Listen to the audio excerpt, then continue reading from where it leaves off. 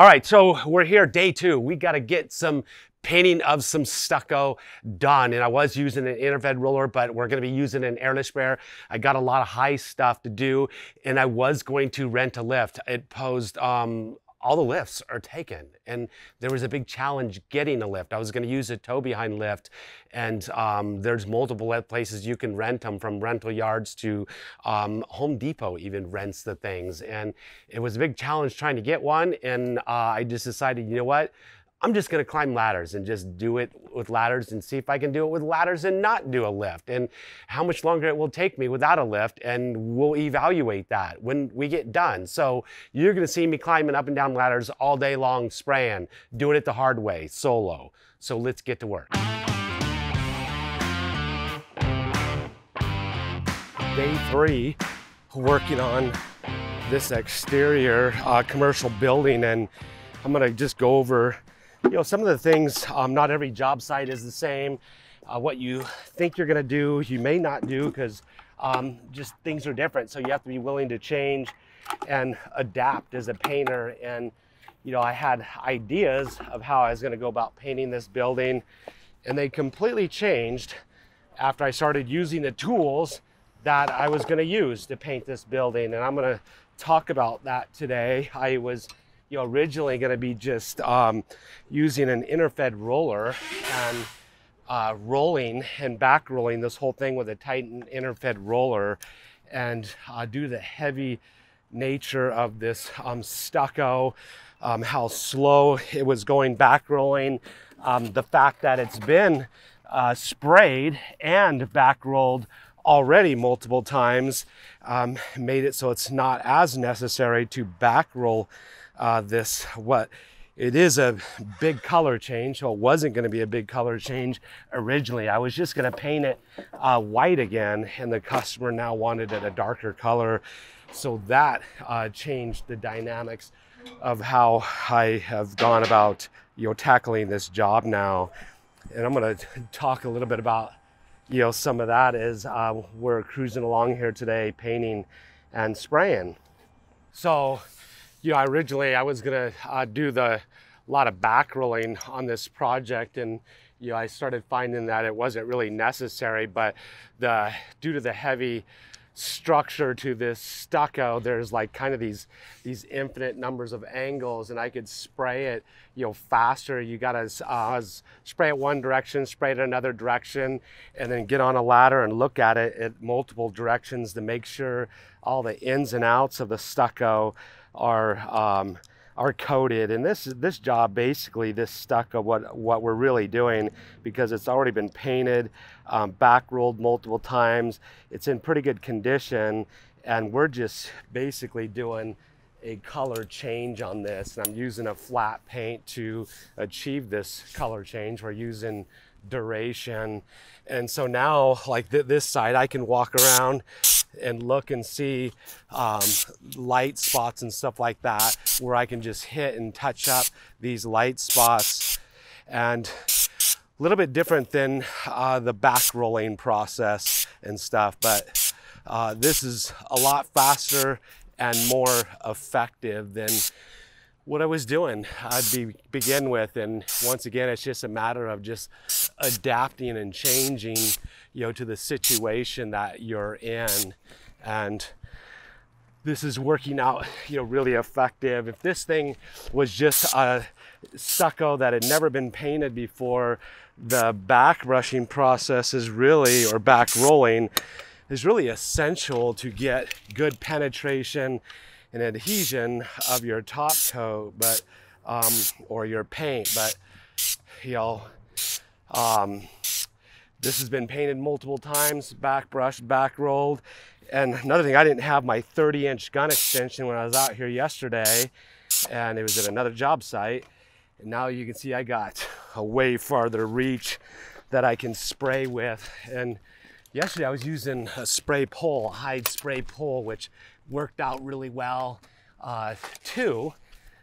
So a spray pole, gun extension, they're both going to be effective tools for spraying stucco. But as I'm climbing up here, now that it's dry, I can see light spots. When the stucco is wet, you can't see these light spots, which are white because the previous color was white. Now I can see them. And one of the benefits to doing, you know, a flat on stucco is you won't see any type of flashing or anything or a sheen difference because, you know, you're flat on flat, and flat paint is very forgiving on stucco. But this project is cruising right along, kind of like right on schedule. But once again, it's just that willingness to, you know, adapt, not get frustrated. You know, I came out here, was originally going to just use that inner fed roller, back roll this whole thing and just cruise right along with that and using multiple pulls. But it was, it would have took me probably 3 times longer, you know, with the inner fed roller to actually do this project. So this is going to be, you know, significantly faster spraying it. But you want to ultimately give your customer, you know, the best product. And so if, you know, back rolling or back brushing is necessary, you definitely want to do that. But like I say, once again, I was blessed with painters that actually painted this before, rolling it, filling in on stucco. The back rolling process, what it does is it fills in all the little pinholes and stuff, you know, with the paint, fills those in, gives it a smoother look, but still gives you that stucco look. Some people might want to know, you know, why I'm, because even the customer thought I was going to be using a satin, but I always use flat paints on stucco because I want my stucco to continue to look like stucco. So I don't want it to have a shiny look, because stucco, when it's originally put on, it's not shiny, it's flat. And so I want it to continue to have, you know, that flat stucco effect. And that's what, you know, we're doing by continuing to paint it flat again. It's interesting, until it dries, you really can't see the spots that you miss. But stucco is just one of those things you gotta be patient. Don't think you're gonna spray it just one time and be done, because there's all these different angles. After I hit it this time, I'm gonna have to look at it again and spray it again at a different angle, different look. That's why I actually climb on the ladder and look down at the stucco also. Because looking up, I'm going to spray up. I'm spraying underneath some of the voids, but I'm not spraying down on top of the voids, because now when I get to this direction, I can see, you know, white spots on the stucco that need to be sprayed. You can see, having an extension like this, I'm not going to have to move my ladder nearly as much as, you know, if I didn't have the extension. Yesterday, I was doing the top near the red band. I didn't have an extension on. One of the rare times I don't use a gun extension, because I needed more gun control when I was spraying around the, they had these, you could see the lights, the fluorescent lights or neon lights, whatever you call them. I needed to make sure I had really good control around those lights. So I wasn't using a gun extension then, which means I had to climb up the ladder a lot more. And at the end of the day, I went to the gym, had a squat, and my legs were pretty tired from all the climbing up and down ladders.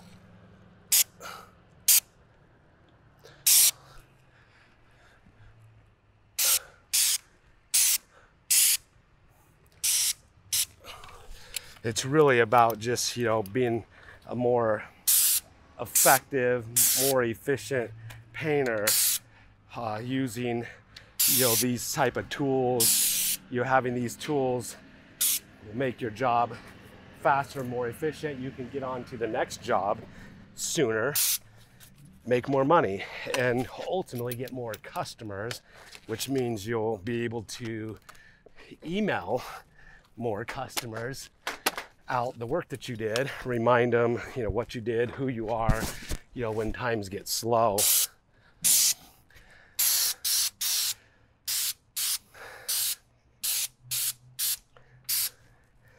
But I'm a huge fan of gun extensions, and I guess what we call painting lazy, because I'm not climbing up and down ladders nearly as much when I got a gun extension. So that's, some people might wonder what that shirt is all about that I had made, paint lazy. That's what it's all about. But up here I'm looking down, at these voids that you would never be able to see from down below, but you never know when the customer's gonna climb up a ladder, hang Christmas lights or whatever, and just see these light spots. And this will help seal everything good and tight. Tip to spray this stucco. I've gone through like 22 gallons now. This tip is starting to get pretty blown out, but being on stucco, it doesn't matter. But you just end up wasting more paint. You'll start to get more overspray, if you try to use your tips too long. Today I just see I got my extend climb ladder. I know a lot of guys don't like these ladders. I absolutely love them because I can just throw it in my back of the truck. I don't have to have a big van to carry an extension ladder, and I actually feel very comfortable and safe on them. I know a lot of people don't, or at least I hear people on my social media that aren't comfortable using them. Just got to be careful not getting overspray on the I guess the side rails, otherwise they won't function properly. So if I'm going to be doing a ton of spraying, I wouldn't be using the ladder for this, but I'm just doing touch-ups right now, so I'm not concerned about it. I'm almost got this side done touch-up wise, and then I'm gonna head up top up here and start spraying some stuff on top of this building. See, spraying left-handed is very convenient. If you don't practice spraying left-handed, you should, because definitely will help you out in certain situations. So it's always good to wear a respirator. I'm trying to teach right now, give a lot of pointers, and so I can't do that if I'm wearing a respirator. But always wear a respirator. It's never good to be breathing paint all day long. I started wearing those respirators from RZ because they're just a lot more comfortable to me. I don't have a sticky silicone mask on my face all day long. All right, I think I got this side fairly well touched up. I'm gonna stand back and look a little bit more. If you just look, it's weird. I say, look out of my peripheral vision, and if you think you see a light spot, hit it, because what happens is you'll think you'll see it, then you'll get closer and look at it, and you can't see it again. But your peripheral vision usually doesn't lie to you, and just spray that spot you thought you saw, and you'll be good. All right. This is looking pretty good. I was working around these bushes yesterday. It was kind of a challenge. Right here. See if I got it all coated well through here. Having the extension poles and stuff made it very convenient to paint back here. This stripe up here, I'm just gonna hand do this stripe with a different red. There's a slight breeze out here today, and I'm up here high, and there's cars out in the parking lot and stuff, and I get these questions all the time about overspray, and this is one of those situations. Know your conditions, and turn your pressure down. I got the pressure really low. I'm using an HEA tip, so I got my pressure turned down pretty low, and so that'll minimize overspray. Don't use blown out tips. Another thing is a blown out tip will cause overspray. And don't spray up into the wind. If you're not comfortable, then spray, and then you better roll. But also, these are latex paints I'm using that dry extremely fast, and so up in the air, when these paints, the droplets go up into the sky on a pretty hot day like today, they're gonna flash dry really fast. So they're not gonna land on any cars as wet paint. Now if this was an oil-based paint, that's a whole different ball game. You definitely would want to be extremely careful, shooting oil-based paint, up in the air, this high on a roof where they can carry out to those, nice trucks in the parking lot and stuff. But I'm pretty confident, what I'm doing up here controlling overspray. It's interesting. I've never had an overspray claim, in my entire career painting. So I've been very careful, spraying, but also just so my audience knows, I live in an extremely dry, warm climate where paint flash dries extremely fast and doesn't carry in the end as wet droplets of paint. So a lot of people don't understand that, and so explaining that might help people understand a little bit more, the old overspray issue. So I've almost got, this roof part all done up here. So I think I just about, got this done. It's weird, there's shadows and stuff that make it look like light spots, but they're just weird shadows. I thought I was going to be using my cardboard shield holder up here and stuff, but unless you're in a helicopter, you can't see this bottom edge, so I didn't need to make it totally perfect. Like I said, to go back to touching on being willing to adapt and change, that's one of the cool things about painting, I guess, in general, is that every job, even though it's just another house, every job poses different challenges, different situations that are just slightly different, and so you have to look at the job and figure out how you're going to tackle it the most efficient way that you can. And sometimes you'll have tools to do it, sometimes you won't.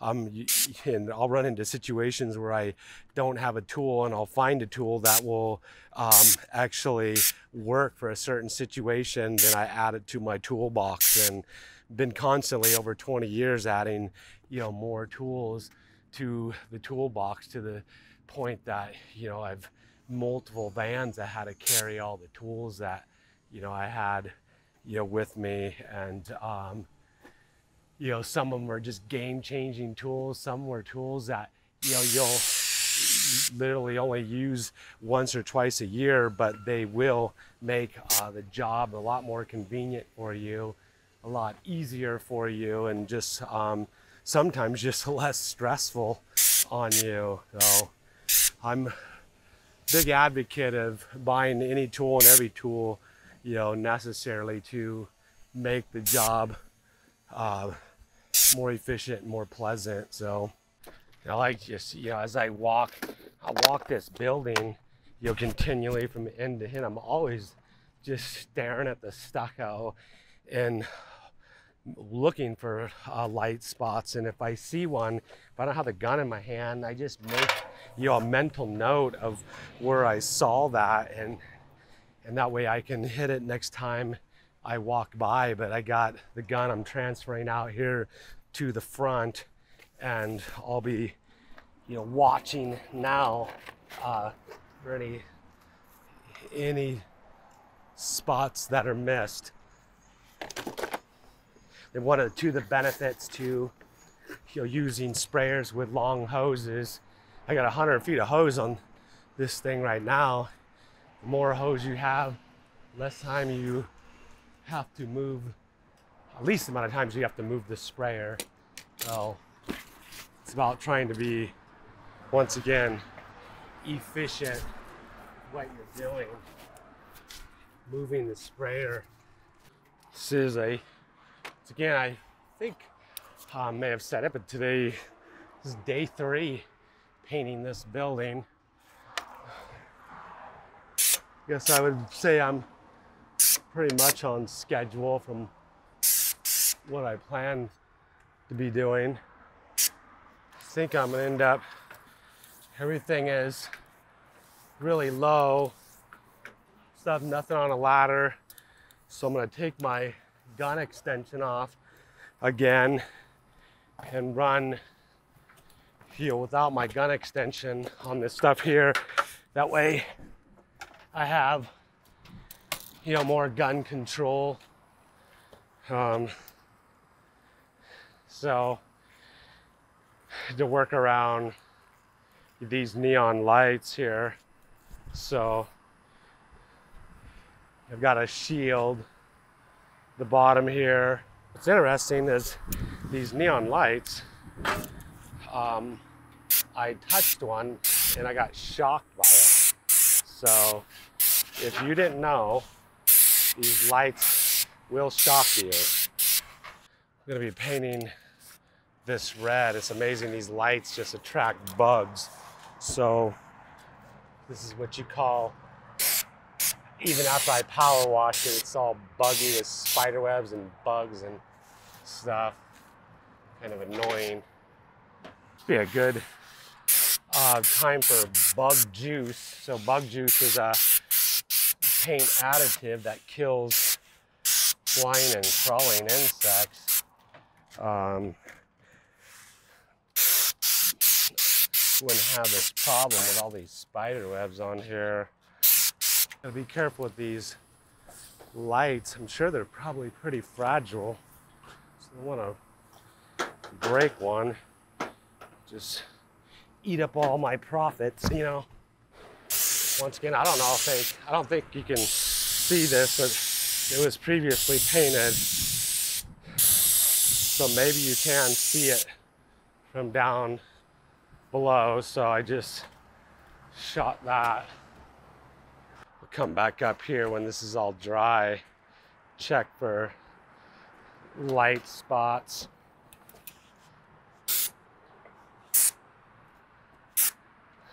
Usually when you're this close, you can see everything right in front of you, and you don't have hardly anything that you miss. One thing we don't talk a lot about, need to make a video on it, is an injection hazard. Injecting yourself with paint, whatever happens to you, it could actually kill you. So it's kind of a life or death situation. You inject yourself with paint, get to the hospital right away. I carry an injection card in my wallet. That way, if I ever get injected with paint, the doctors will know how to treat it. Some doctors may not know. Once again, this is another great reason to have a long hose, 150 feet of hose or more, you know, hooked to your sprayer. All right, there you have it. We're all done with day number 2, spraying the stucco with our airless sprayer. And we didn't use a lift. I couldn't get a lift. You know, that's what you call planning. I didn't plan ahead. I should have reserved a lift 2-3 weeks ago, months ago, because they're not available. But I was able to do it. So climbing down, up and down ladders all day long, solo by myself, it'd be nice to have somebody move the ladder, but I didn't have anybody to move the ladder for me because this is a solo video. So we're gonna be coming back tomorrow and we're gonna be doing all the red striping. And we're gonna be doing that from ladders. So just up and down ladders all day long. I'm gonna show you how I go about doing that red stripe, the product I'm gonna be using, because it is a really vibrant red and that's not gonna be easy to do. So stay tuned for day number 3, painting the stucco building solo. Hit the subscribe button, hit the notification bell, that little bell next to the subscribe button, because that just allows you to get emailed every time I come out with a new video. It's simple, free, easy to do. It doesn't cost you anything.